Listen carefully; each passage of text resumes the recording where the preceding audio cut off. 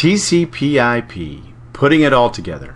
Welcome to Module 7, and in this module we're going to be taking everything that we've learned over our past several modules and we're going to put it together end to end to kind of review of exactly how TCP/IP works across our network. Now I've created two different scenarios or two different examples. One is I'm calling just driving around town, and that's what our local network is like, and how our local network traffic behaves.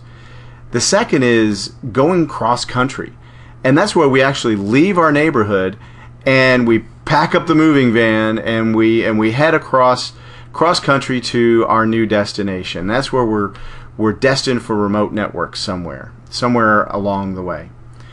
So with local network traffic, we never hit a router, whereas with cross-country traffic, we are going to hit a router. Our remote network traffic will hit a router because it leaves our local network segment. So here's a sample network that we're going to play with, and we'll start with following our little packet across our local network only. So what we have here is two little computers on our local segment and our router. And what we're going to do is we're going to ping 10.1.1.20. And if we see 10.1.1.20 is on our local segment. So let's blow this up just a little bit more and kind of zoom into what we're looking at. One of the first things a computer does when it's trying to reach a destination is it's going to compare his local IP address to the destination IP address that he's trying to reach. So when we open up our command prompt and we type ping 10.1.1.20, the first thing our net here, let's matter of fact, let's write this up here.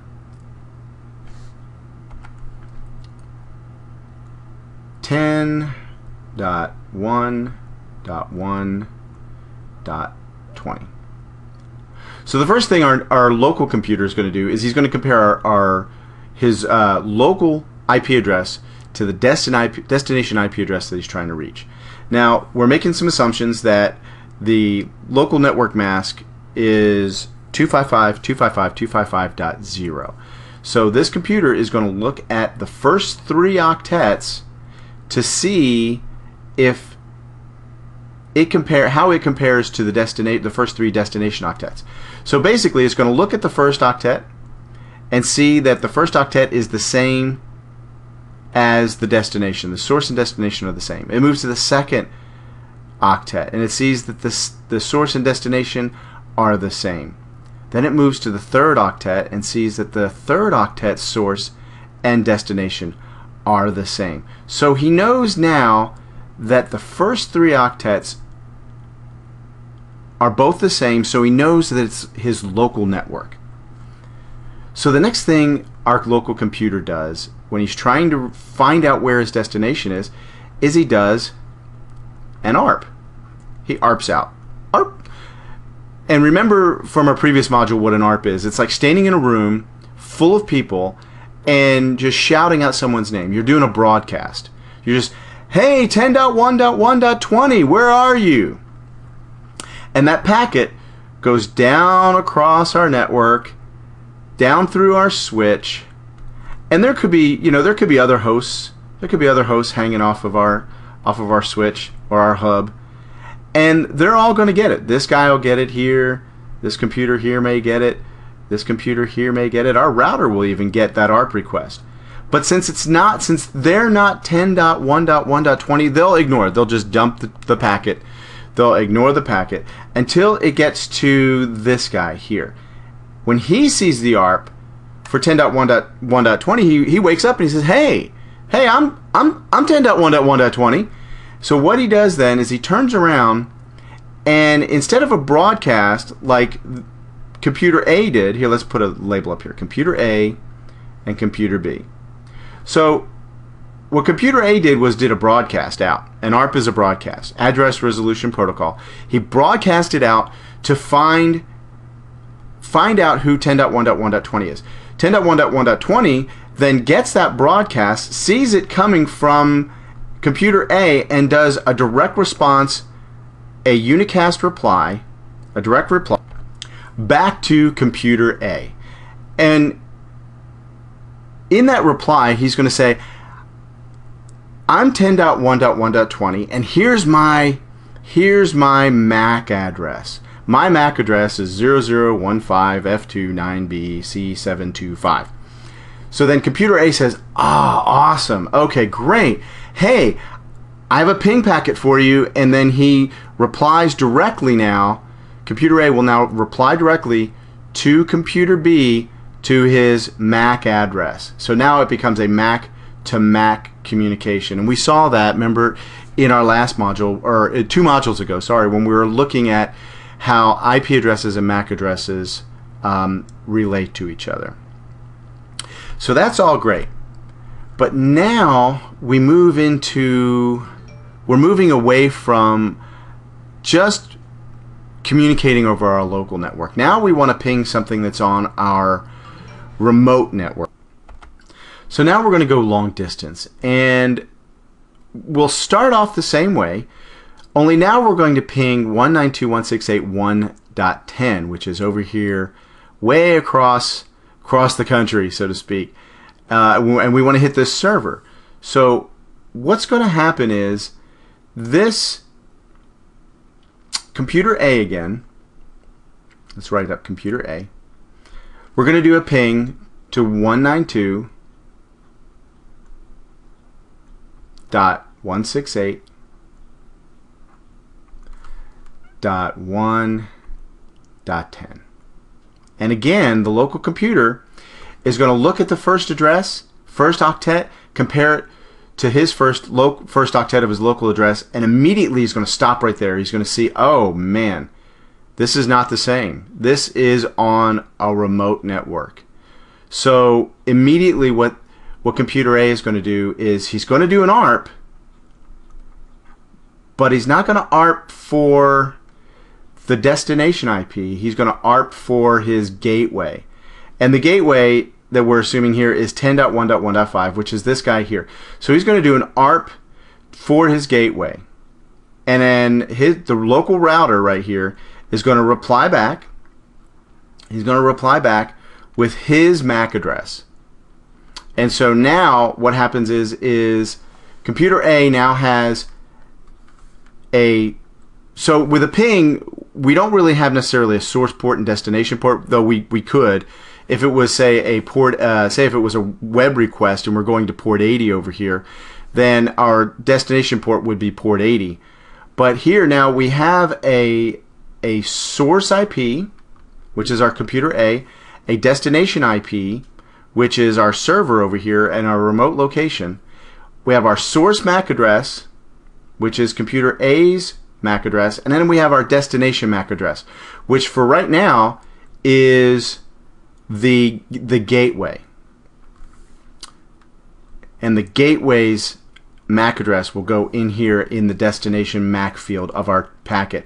And our ping payload, is just going to be a ping packet that we're going to get across. Okay, we're going to move as that's what our payload we're going to be shipping across in our semi truck going cross country. So so now that computer A has the destination MAC address, he forwards that ICMP packet over to router A.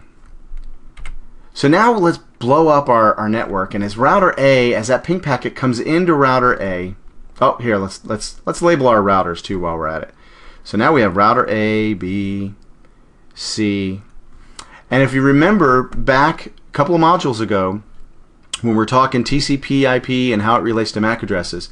So now the destination, the source MAC was our computer A, destination MAC was router A. But now when router A gets that packet, he's going to keep the source IP address. He's going to keep that source IP address. We're going to keep the destination IP address because we don't want to lose our way. We want to know, we want to remember that The source IP was computer A over here, and the destination IP is the server way over there. But the source MAC address now, when router A gets it, the router is going to rip off that source MAC address, and he's going to rip off the destination MAC address, and he's going to put his own MAC address as the source now. And then what router A is going to do is router A is going to do an ARP out, and he's going to do an ARP for router B. Now, I need to stop right here, and I need to clarify one thing. Now, address resolution protocol and MAC addresses are an Ethernet thing. So when we're talking about MAC addresses and ARPing out, we're really talking about Ethernet networks. If this were, say you had a router A and a router B, and this was some other layer 2 protocol, we wouldn't have a MAC address. We would have some other layer 2 identifier. But for now, we're going to keep it simple, and we're going to keep it just at Ethernet, and we're going to pretend that our network all the way is Ethernet all the way. So with that said, when we get back to router A here, router A now has that ICMP packet, and he ARPs out for router B, and router B replies with his MAC address. So now router A puts that MAC address in the destination field and forwards that ICMP packet down to router B. Now router B has the ICMP packet, still with the original source IP of computer A and the destination of 192.168.1.10, where we're wanting to go. But now router B grabs that packet, and again, he rips off the source MAC address and he rips off the destination MAC address. He puts his own MAC address as the source, and he does another, again, he ARPs out for router C. Router C replies with his MAC address. Router B puts it on the destination MAC address, forwards that packet up to router C, and so on. And now I'm going to save you. You kind of get the point here. But again, when router C gets this, he'll rip off the destination source and destination MAC addresses, ARP out again for router D now this time, and they do that all along the way until they finally get to the final router here, which would be router D. Router D gets that ICMP packet coming in, and it still has the source IP of computer A way across country of the 10.1.1.10, but we still have a destination IP of 192.168.1.10, and router 10 gets that packet, and he says, hey, whoa, hold on here, 192.168.1.10, hey, I know that guy. Oh, yeah, it's my neighborhood. He's right down the street. So then what he does is he does an ARP out. Router D then does an ARP out again for the MAC address of the server. The server responds with his MAC address. The router D strips off the source and destination, puts his own. So this is D's source MAC address, and the destination MAC address now is of the server. And then the packet finally gets to the server, and the server receives the server receives that ICMP packet and goes, oh, it's a ping. Oh, great. Yeah, I'm here. Big news. It's a ping packet. So then what he does is then he turns around and then he replies back to that ICMP packet. But what's really amazing, if you think about it, where are we? Let's go back.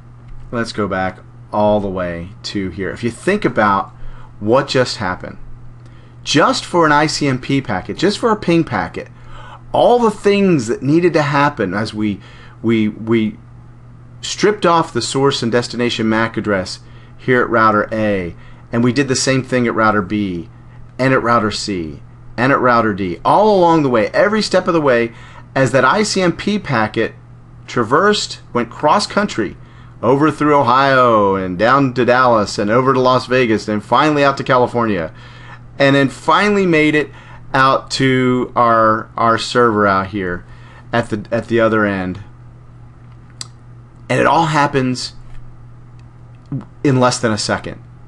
That is what I consider, that's what I think is just really truly amazing, is how fast all of this behaves and how quickly you can get a packet from New York to Los Angeles in less than a second. It's just truly incredible that all that happens. So the next time you're out you're out on the internet and you bring up a web page and it's slow to load, you know there's a whole lot going on for us to go from point A to point B, especially for our remote networks.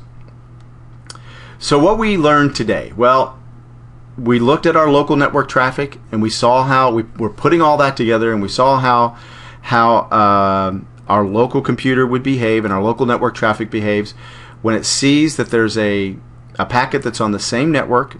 It doesn't hit its gateway, doesn't bother with the gateway, but it goes directly to the local segment.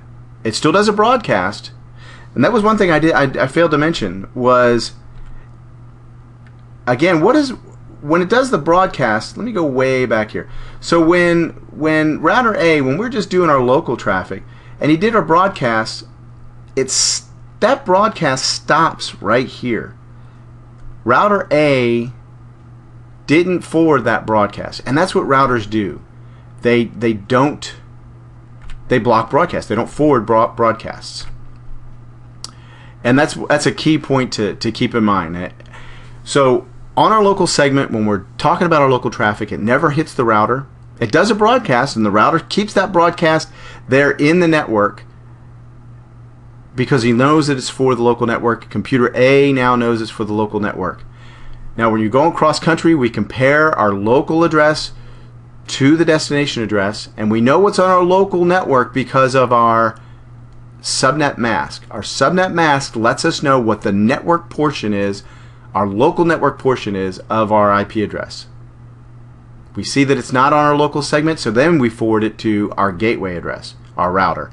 Our router gets it, strips off the source and destination MAC. We keep the source and destination IP address and forward it all the way along the way across country. It's amazing what happens in such a blink of an eye, what's going on with our network. I hope this has been informative for you. I hope you have a great day. I look forward to talking with you in our next module, Module 8. And if you have any questions, as always, please visit our forums, routerfreak.com/forum. Ask questions out there, and I'll be more than happy to answer any and all questions that you have. Hope you have a great day. Talk to you later. Bye-bye.